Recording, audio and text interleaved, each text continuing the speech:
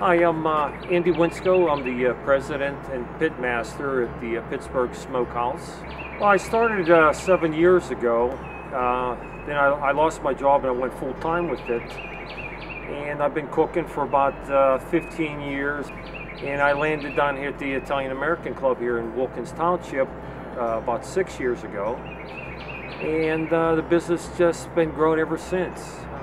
They filmed the movie in the front parking lot, Fault in Our Stars, and that's how I got my beginning with the film industry in town.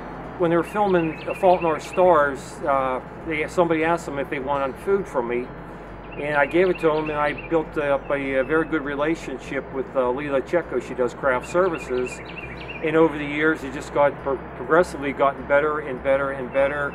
And I see what goes on, on sets, and I just love it, and I just can't wait to do it, the next time. We do a couple different things. I supply supplemental foods for craft services. I do prop food for movie and TV shows. That's the food that the actors have in front of them. I do grilling on site if they need be. Wings, kibasi, hams, you name it, I've had it in the smoker.